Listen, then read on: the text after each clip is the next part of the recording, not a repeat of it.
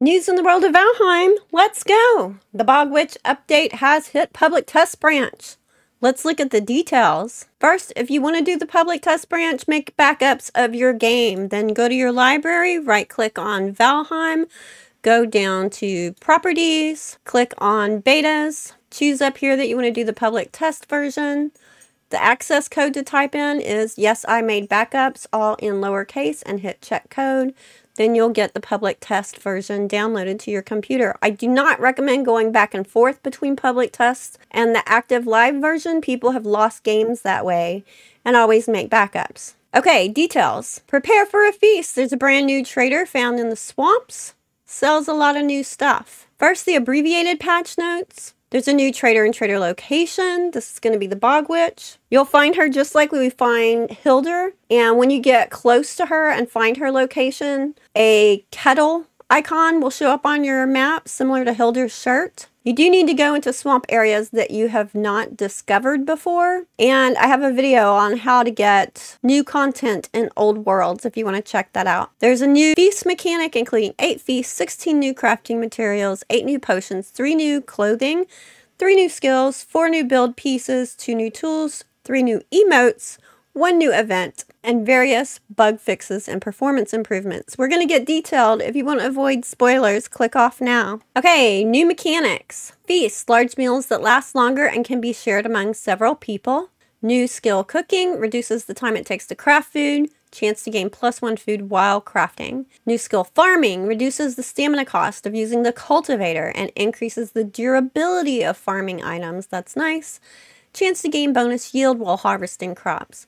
New skill, crafting, reduces the time it takes to craft items and increases the durability of crafting items. That'll be nice, especially for the hammer. Reduces the stamina cost of placing build pieces. So we got something for builders too. Crafting, tool, serving tray, allows you to place any consumable item like a build piece. So you don't need item stands. We now have this skill. Perhaps at some point in the future we'll be able to use it for other items as well, but right now it's for consumable items. That should be food and potions. New tool, scythe, allows you to speed up the harvesting of your crops. And then we have quite a few purchasable materials, including barrel rings, candle wick, scythe handle, cured squirrel hamstring, powdered dragon eggshells, fresh seaweed, pungent pebbles, fragrant bundle, toadstool, ivy seeds. Those are going to be for blue ivy, I believe. Woodland herb blend, mountain peak pepper powder, grasslands herbalist harvest, herbs of the hidden hills, fiery spice powder, and seafarer's herbs. And I'll be looking into the details of what all of these are used for, recipes or potions. Then we have the build pieces and furniture. We get the barrel, and it can be used for storage. That's nice. People have been cheating in barrels for decoration, but this one can actually store things. Resin candle. I think that's going to be made by buying a wick that you get from the Bog Witch. Workbench, food preparation table, and workbench mead kettle. So this is going to divide things out so that the recipe list in the pot is not so long. Clothing, we have the harvest tunic and the harvest dress, as well as a straw hat. These are purchasable, and I'll be looking at what buffs you get from these, if any. I'm thinking it has something to do with farming. Creatures, NPC the witch, which is the trader, and NPC enemy, Kvatster. How do you say that?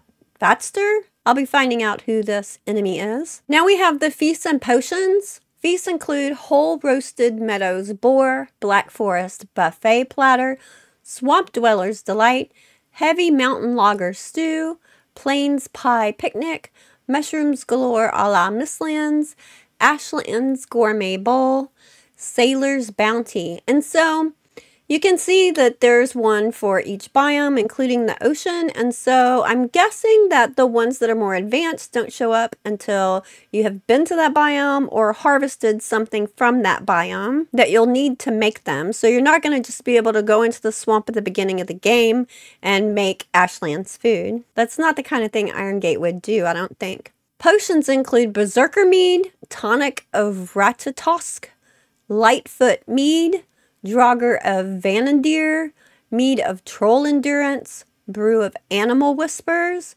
I'm curious what that does, maybe sneaking? Anti-sting concoction and love potion, which is purchasable, not necessarily something you can craft apparently. Some of these I think you can probably guess what they are. Lightfoot mead, I'm guessing that's the one with the feathers that will affect fall damage. Sailor's Bounty, maybe like the motor power. But I'll be making a guide on exactly what all of these are, how to get them and what they do. Then miscellaneous, new location is the hut of course. New event is ghosts. So that'll be interesting, and how fun that they're having this come in right before Halloween. I wonder if you don't get this event until you find her in the swamp. New emotes include Relax and Rest and Toast. Mead bases are now crafted with the mead kettle instead of with the cauldron. So everybody make more room in your kitchens. We're going to need some massive kitchens going on for all of these. Uncooked food items are crafted with food preparation table instead of with the cauldron. So that's probably like the uncooked lox pie, things that have to go into the oven. And food placed with the serving tray is steaming of deliciousness. Now there's gobs of fixes and improvements. A lot of them are little details and optimizations. But let's highlight some of the cool ones. Added the ability to craft 5 at once when holding down shift or left stick. This is something people have been asking for a long time, and this should be working in all crafting stations.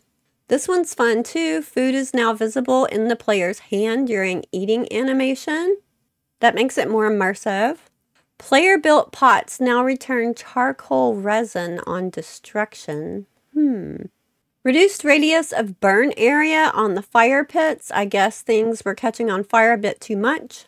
Fixed a visual bug with the aspen rug and straw. That's nice. They've updated to a newer version of Unity. This one is good for combat. Fixed the slope knockback bug that could occur when hitting enemies with some attacks while on a steep slope.